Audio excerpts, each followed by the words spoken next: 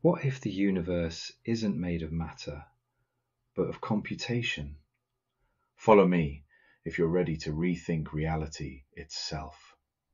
I'm Stephen Wolfram, physicist, computer scientist, system builder, and I believe the universe runs on simple rules. As a teenager, I worked on particle physics, but I noticed something strange. Complex behavior doesn't need complex laws.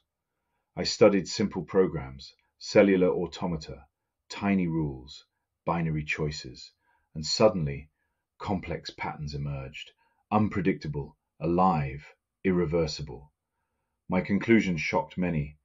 Nature doesn't solve equations, it computes. From this came a radical idea, the computational universe.